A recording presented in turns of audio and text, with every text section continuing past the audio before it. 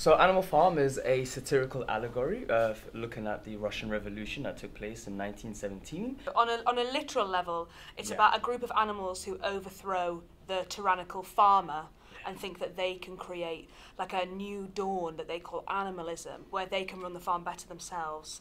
Originally kind of this rise and fall of communism, but also thinking about revolution and this need for like restart, but then once you've kind of cleared what was there, what's left in its place. Animal Farm is a bleak but honest look at humanity and its many vices, avarices and patterns of behaviour.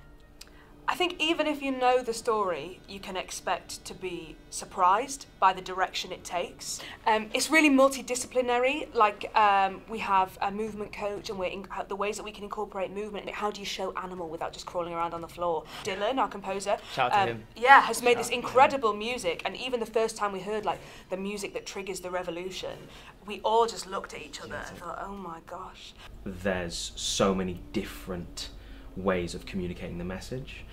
Whether that be through song, movement, humour, I think is also really important. It can sometimes just offer a different perspective to a story that I think a lot of people think they know. I'd say there's definitely the cerebral side of it, you know, with the text of Orwell, but then there's quite a new sort of modern twist on it, and it's sort of really relevant for today, and hopefully people will read into it what they want to read into it.